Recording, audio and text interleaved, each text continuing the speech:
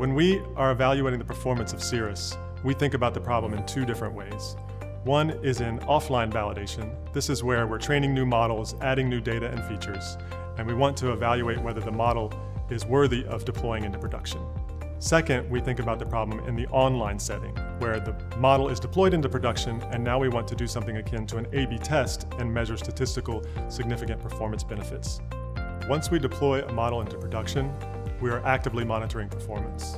We establish a baseline using our forecasts that allow us to measure the performance of Cirrus flights versus other flights. And in this way, we're able to directly measure the revenue benefit to the customer. Our team consists of machine learning engineers that run inference pipelines on our models. We have data scientists that are developing novel revenue metrics and performance metrics to help us evaluate the performance of our models, and analytics and domain experts that are building visualizations and doing analysis on this data. We're harder on ourselves than anyone when it comes to evaluating the performance of our models, and this ensures that our customers are getting the very best performance from Cirrus.